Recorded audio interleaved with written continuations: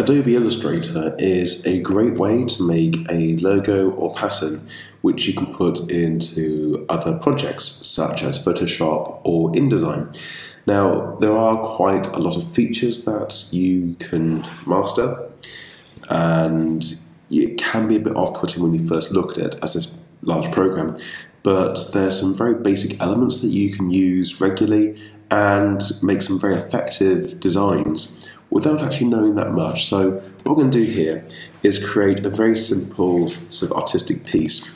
And here is one I made earlier, which is just a few sort of lines and circles. There's nothing particularly complex here, although it's quite attractive. Now, the thing to remember is with any kind of design, you actually are doing design. It's not doing pick up the computer and do stuff. So I recommend that you do your research, you decide what you want to achieve, and by what you want to achieve, I believe that it's essential that you consider the emotional feelings you're trying to convey. So you do that, and then you sketch initial ideas out with a pencil on paper, go through different things, try different bits, and just keep going until you finally get to the end stage where you've produced a design which you think is what you need. You then take this design and create it in Illustrator. Anyhow, we're going to produce this design here, and I'm going to pop it on the other screen here. So if I start looking to the side, it's because I'm looking at that. So the first thing you want to do with Illustrator is create a new document. So we're going to call this Sketch. Now, there's different kind of profiles you've got here. So, for example, if you're going for devices, you can create for an iPad screen or an iPhone screen. Or if it's for print, you've got page sizes. So that's kind of useful. I'm going to click on A4 just because it's there. I'm going to have landscape, and you can set the bleed of the paper. You can have custom sizes. You can do a lot of things. Don't worry about the advanced color thing too much, although it's good to keep the raster effect on the high 300 ppi. Basically, it means that if you start at a high resolution, you'll get a high quality image. You can always take that image down to a lower quality later on if you need to, but if you start at a screen resolution and you're putting out 72 dpi, which is it's not very good. Anyway, let's get started on this piece. So we have paper here, and actually what I'm going to do is I'm going to move this design onto the screen here, just so we can sort of have something to work towards, and you can see how I'm building it up. So the first feature we have here is this big circle. So on the left here, like all Adobe products, I have my palette, and there's a whole load of different tools I can choose. So here we have the rectangle tool selected, and if I was just draw something out, it draws a rectangle. And I just undid that with Control Z. Same commands on Windows. If I hold down the left mouse button, I can select which tool I like. So I actually want a ellipse. Okay. Now with that selected on the screen here, I can just draw out shapes, like cigar shapes, but if I hold down Shift, I get a perfect circle, which is what I want. So I've done that, and if I just click out there, it currently doesn't look very much like the circle at the top. It's just, very basic. So what I need to do is click here, the variable width profile. So this circle you see starts there, thin, goes fat, goes thin again. So with this selected, I'm going to choose that profile, and I can increase the stroke, and you start to see it comes up. So with a stroke of 1 point, you haven't got much scope to get bigger at all, but with a larger point, you can actually do this. Now I think I'm going to make it a bit smaller. It's a bit too much. That's 6 points okay for me. We're not doing exact application anyway. So we've got that. Now, another thing you can do is, when you're creating logos, you can play with things. So it's completely fine for you to just look at these other profiles and see, does that look more like the thing I want it to look like. Maybe it does, maybe it doesn't. So feel free to experiment. Actually, I quite like the look of that. It's a bit more sleek than the initial one, which is there. So I'm going to stick with that. When you're playing with CAD, you can change your mind in the building stage, because quite a lot of time you'll do something you didn't intend to do and it looks really good. Anyhow, another tool we've got here is the brush definition. Now, I'm going to draw a line and show you just very quickly. Make this into a nice thick line. This is like what you're painting with, what you're drawing with. So the basic is just your straight line. You're getting nothing special. It is, in every sense, a line. If I select this and go for drop down, we have these different shapes. So if we have, the oval, it's like drawing with an oval piece. If we take the, what's it called there, a slanted oval, you get a different bit. Now on the straights, you don't see a big difference, but if we select the circle, put back to uniform, and you can start to see it does change definition. Anyhow, so undo that. In this case, we're not going to actually change much, but you can do some really fun things. So if you look at here, that one, which is charcoal, it looks like you've drawn that in charcoal, which is kind of fun. And if I select the circle and say charcoal, the look and feel of that's completely different now. So that's a really cool thing to do. You can obviously create new brushes, like an art brush, and you can define things and you can load them, but for basic work it's completely fine to use just the stock ones. Other looks, you've got these kind of pattern cutting-esque ones. You've got these sort of weird blurry lines. It's really cool. And like anything in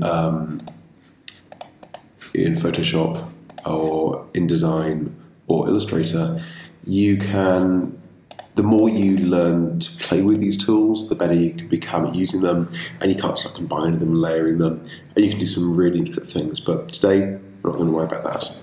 Anyhow, so that's introducing drawing a circle and these basic shapes. There are other things to do, such as opacity. So if I was to bring this down to, let's say, 30, make it partly see-through, or whatever value you like, I'm keeping it solid black.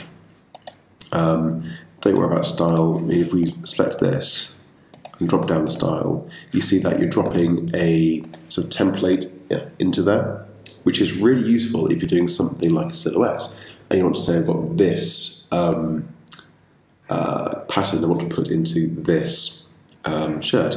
But we're not going to do that today. We're not worrying about that. So that's another day. Just making you aware what this is. Recoloring artwork, don't worry. If you want to do colour, these two, the top left, are the most important ones. So if we look at this one, this is the outside, so we can make it a pink, we can make it a black, or yellow, or any colour we like. I'm going to stick with black. The second one here is the fill, so what's inside. So if I say red, then everything inside the circle turns red. Now you see from the picture above, we have transparencies, there's nothing in the middle, so I'm just going to select empty. Now you can't see it right now, but in a minute you will. So let's go and draw a line, and I want to do this line across. And you'll see that we actually have one line from there, and another line there, so it's like two lines. Now, as I move my cursor on the sketch, you'll see these inferences appear, which means my cursor is snapping to this point. So anywhere around here, it'll be exactly in line with the centre of the circle, which is what you want. So my first one goes from about there. Oops. I'll draw a line. I can just drag it out to about there. And you'll see it's got some, it's just like a point. So starting off thick and thin, so we put some points there, we put put a variable width. I'm keeping basic. So that is that. Now, if I tick circle and I was to add, say, white in there as it originally was, it's still fine because that is in front of the circle. If I now take this on the layer and drag it to the bottom, you'll see that it's disappeared because it's now behind. I make it transparent and you can see them again. Right. So, by the way, this layer menu, if you can't find it, you can just go Windows, Layers, or use F7. So, the layering techniques are the same as in Photoshop and InDesign. So you can have sort of big layers which you can rename as objects. You can have ones named as text or whatever. Anyhow, so let's get back onto our sketch here. So I've got my circle. I want to make another smaller circle overlapping. I can just edit, copy, edit, paste. Hold down Shift, very important because it constrains the sides. Make it smaller. Then take that from the center point, drag it, and see it snaps. I want the center point to be outside, which is about there. Now you see the difference between these two is because we've got different variable widths. So if I take this now, change it to how it was before, we see it looking the same, which is great. This is a bit too short, that's fine. I just take the middle bit and drag it out. Not a problem. Now, what do we do about that circle at the top? Very simple. We take ellipse, draw a small one, and we're leaving everything as standard, fill, black. Okay. Then we can zoom in. And I'm using Command plus. Take the center, and you see there, it snaps to the center. So we have, there we are. We can take the same guy, but we can just move it so it snaps to the in line with the center there. Copy, paste, same commands as anything. Take it down to about there, but we want to make that variable width with a hollow center and let's add some stroke. 2-stroke, looks about right. So to get this line coming off there, we just take this. So Command C, Command V. Once again on a Mac, slightly different commands. And I can just take this and it sort of snaps to the center. If you're having trouble, you can zoom in. It's a bit too wide, not a problem. Take stroke down to 2. And it's looking about right. So, how do we get these guys at the end? Once again, take one of these guys, copy, and paste. Hold down Shift, draw him out, make him a bit bigger. Move him so the center point lines up. Take him.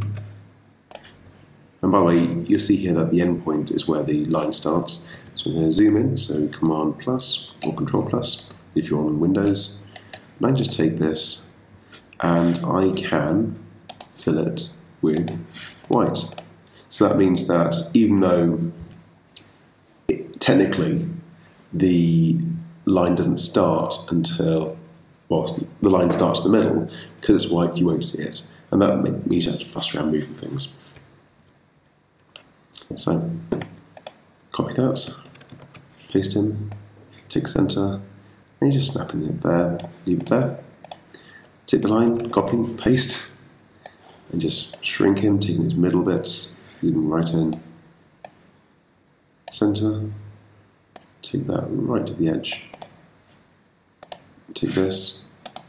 Now that's already white, that's fine. So what we do is we take the path.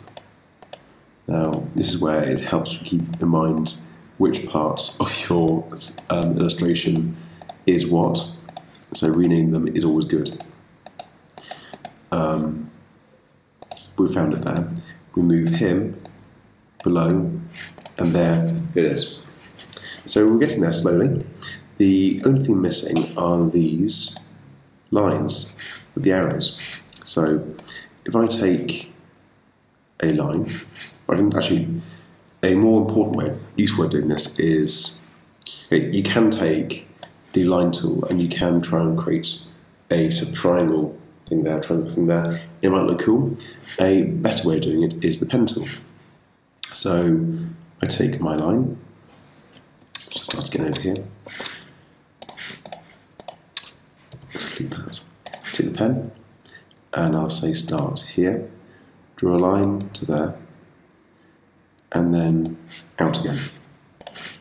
So that is, if I zoom in, we have, make this window bigger as well. There we have a line. Now we can edit that line in different ways. We can use the convert anchor point tool. If we click on there, we can drag it, and it turns into an arc. And we'll do another video on this later on, but we're doing just the basic straight lines here.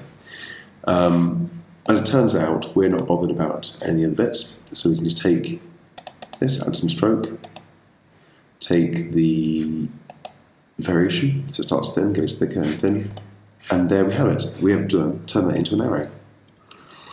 Is that the same as the arrow in our sketch? Pretty much. Actually a bit smaller, so we can take that, control, straighten it, there we have it.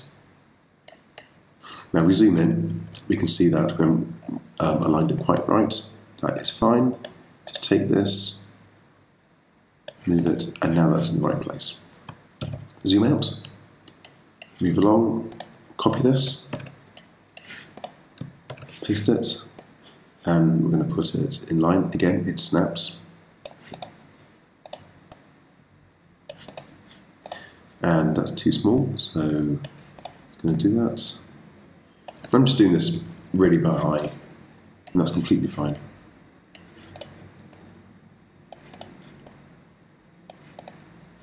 So there's one, copy, paste, move him to there, needs to be much bigger.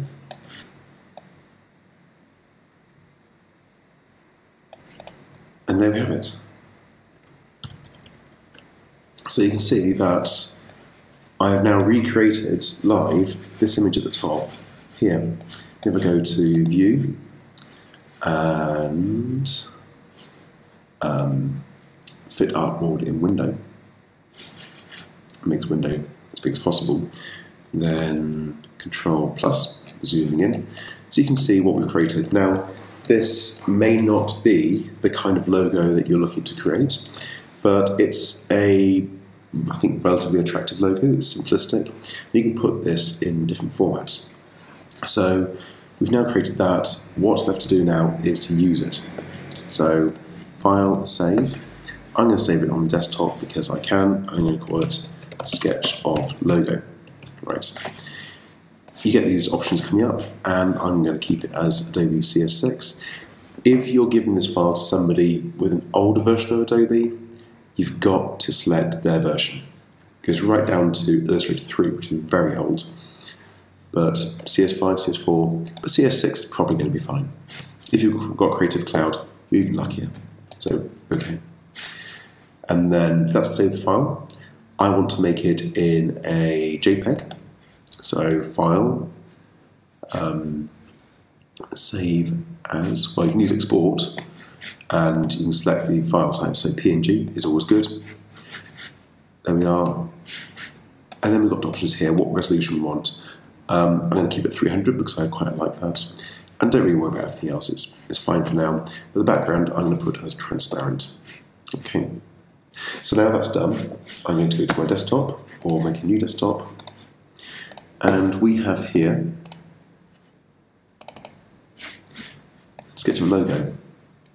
Now the background, you'll notice here that the background is transparent.